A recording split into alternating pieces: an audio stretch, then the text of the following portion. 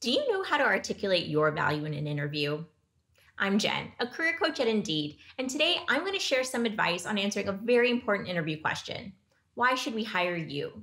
In this video, I'll explain how and why employers ask this question, the three pieces of information they're listening for in an answer, and the best strategy for preparing for this question. Make sure to stick around until the end where I'll provide a complete example answer and a common mistake. First, let me explain how and why employers present this question.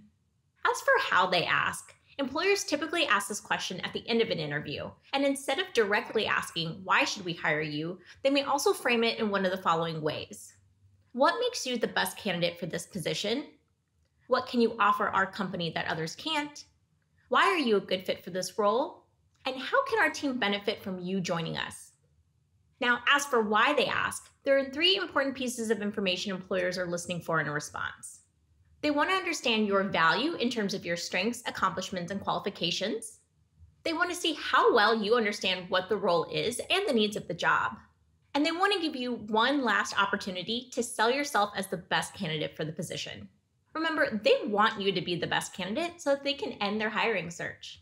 Because of these reasons, your answer to this question should address the unique skills and experience you offer in this particular position and why your values align with the company's. So let's talk about how to do that. My first tip for answering the interview question, "Why should we hire you?"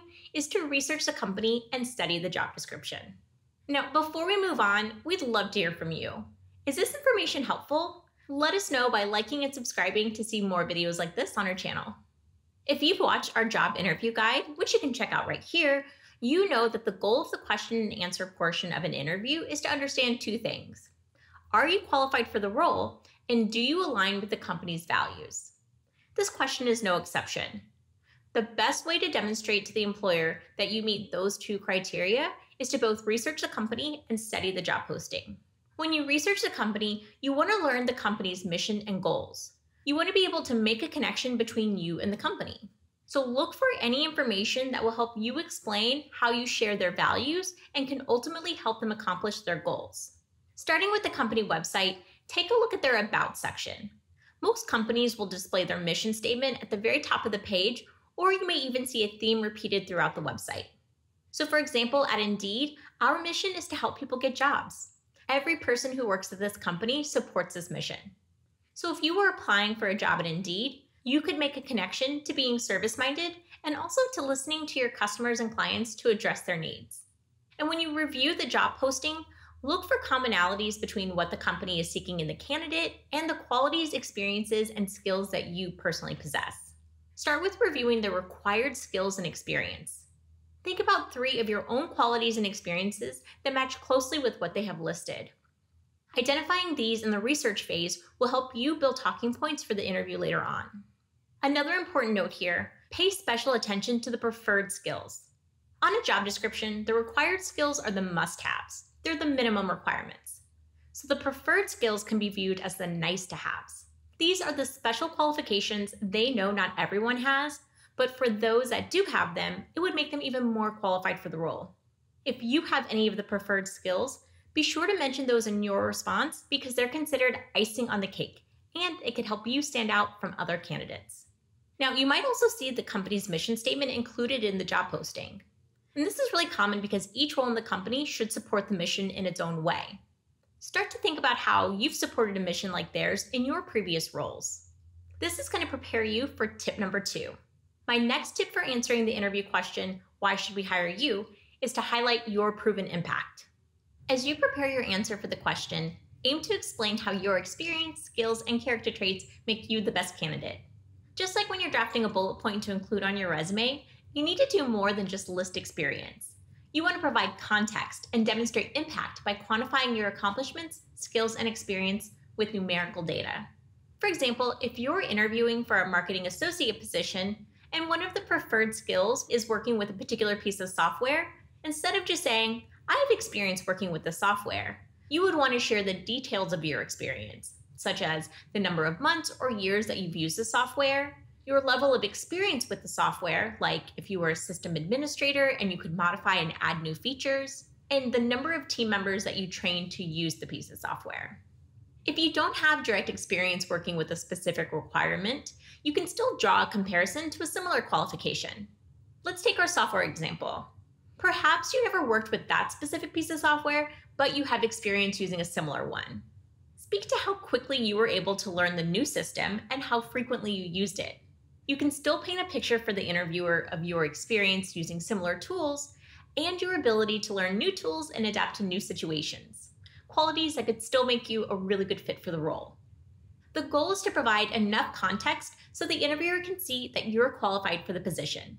Quantifying accomplishments and experience helps to do that, and this applies to character traits as well. If you're applying for a role that mentions being service-minded, speak to the number of years you supported clients or worked in a customer-facing role. For example, let's say that in your current role, you support customers through an online chat system, and you're applying for a client success position at a new company. You could say, I'm personally driven to leave customers feeling like their concerns have been heard and resolved to the best of my ability. This is evidenced through my 98.7% customer satisfaction rating that I received last month after responding to over 200 customer chats with an average response time of under 90 seconds. In the best case scenario, you can tie a quantifiable impact to your work, but I know that this isn't always possible. In this instance, just focus on the positive outcome. On a resume, a formula that I like to use to show impact in a bullet point is strong verb plus what you did plus reasoned outcome or quantified results.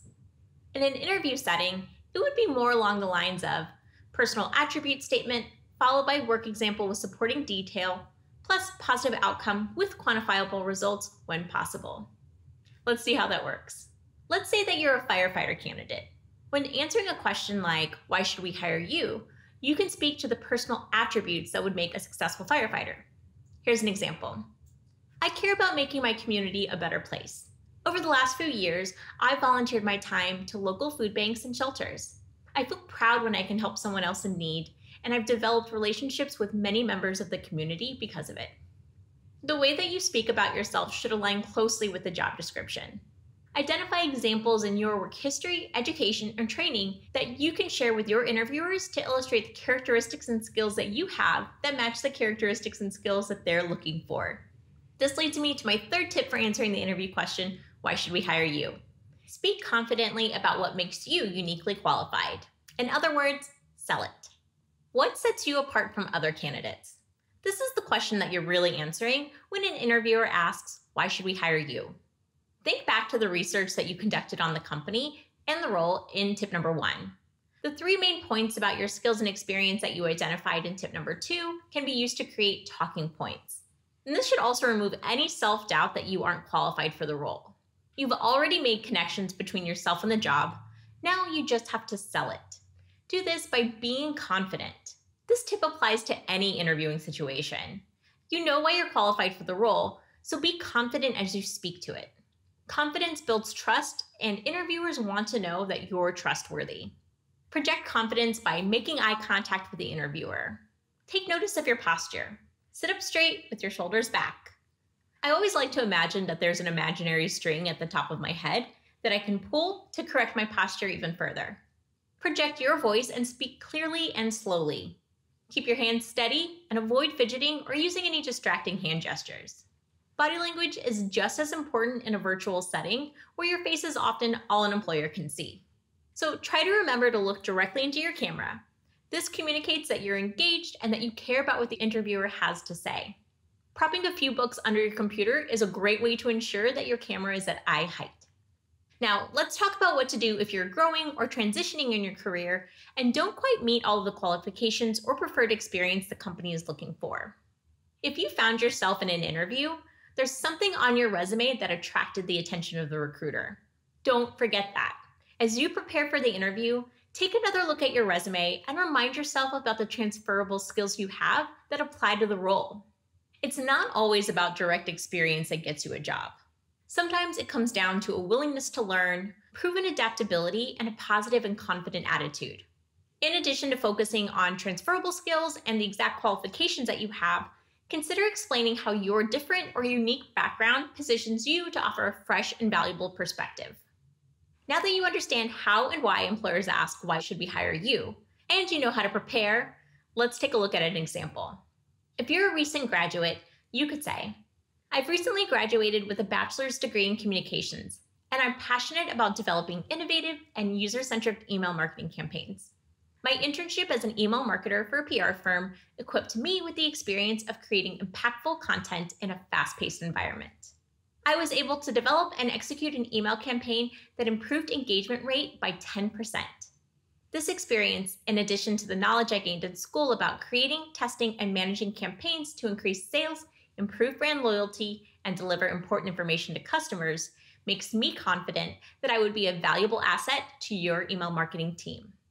If you're a case manager, you could say, you should hire me for this role because of my proven ability to maintain strong interpersonal relationships with several clients. I'm passionate about providing care to those in need in my community, which keeps me motivated and excited about doing my best work. For the last 3 years, I've managed a caseload of 30 clients. I understand that you need a candidate who can be consistently available for events in clients' lives. I have a 100% attendance rate for weekly case proceedings and meetings for my clients. In addition, I can bring leadership experience to your team, having trained over 15 new hires to become familiar with day-to-day operations and to feel comfortable in their new roles. For additional advice on how to answer common interview questions, be sure to check out the video that we have on the topic you can find right here. One of the most common mistakes I see people make when answering this question is speaking about other candidates. And I see how this can happen. When answering why you think you're the best person for the job, it's natural to think about what makes others less qualified. But the purpose of your interview is to present yourself as the best. Use I statements in your answer, and when speaking about unique qualifications or different perspectives that you can offer, let them stand on their own value. It can be especially hard to avoid this when you're applying for an internal position. For example, let's say that you're applying for a promotion for a leadership role, and you know that you have a better rapport with the team than the other person that's interviewing. You don't need to say that outright to make your point. Concentrate on yourself. Focus on sharing how teammates already come to you for guidance. Share how you created a systems training that became part of the onboarding process for new team members. These are the things that you've done that make you uniquely qualified for the role. Let's recap. My tips for answering why should we hire you are research the role and study the job description, highlight your proven impact, speak confidently about what makes you uniquely qualified, and don't speak about other candidates. Focus on yourself. If you found this helpful, please hit the like button and subscribe down below. And for more tips on interviewing, I recommend checking out this playlist here or watching our video on how to answer another tricky interview question, Tell Me About Yourself, which you can find right here. I hope that you're able to apply these tips to your next interview prep. The ability to present yourself as the best qualified candidate comes down to research, self-awareness, and confidence. Thank you so much for watching. We'll see you next time.